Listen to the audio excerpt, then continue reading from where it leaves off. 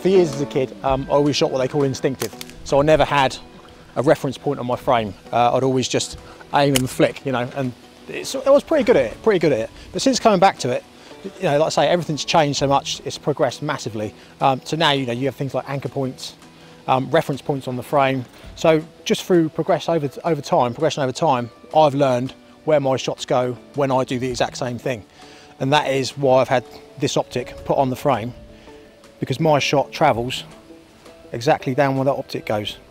So if I'm seeing the optic slightly turned up, I know my shot's going to go high, which I don't want. If I see it slightly down the side of it, I know it's going to go to the left, which I don't want.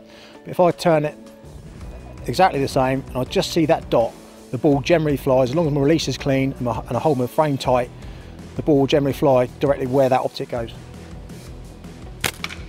Oh. So you put a 9.5mm onto a 9.5mm. You know, it's sort of, well, back there we're probably 15 yards away. So, let's say that kind of shot, that kind of actually with the catapult really, just phenomenal, isn't it? So when I line up a shot, I'm looking to come back to my anchor point, which is just the same place I put my gun stock under my cheek. And all I want to see is that tiny little dot. Let's say if I see it like that, my shot's going to go high. If I see it like that, it's going to go low to the side. So I want to see that dot every single time the same. As long as I keep my hand still on release and have a clean release, that's where that ball will fly. See, this is my anchor point. And that doesn't change as far as under your cheek? It doesn't change. That goes there every time. If I was to pull it back further, it'd make the ball go higher because it'd be under more power. So if I was to move my anchor point, it will change where that ball goes. So that's my anchor point there. If I move it down here, the ball's going to fire higher. If I move it up here, the ball's going to go lower.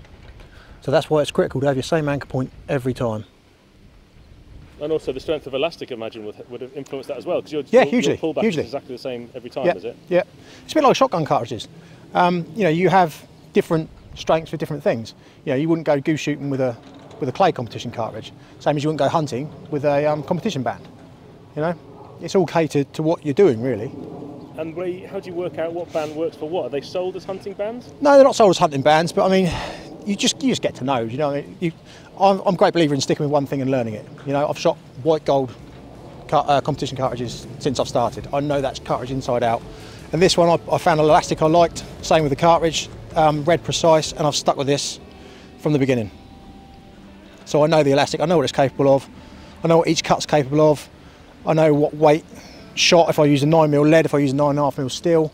I know the drop at range. You know, I know it inside out. I think just get one thing, stick with it and learn it.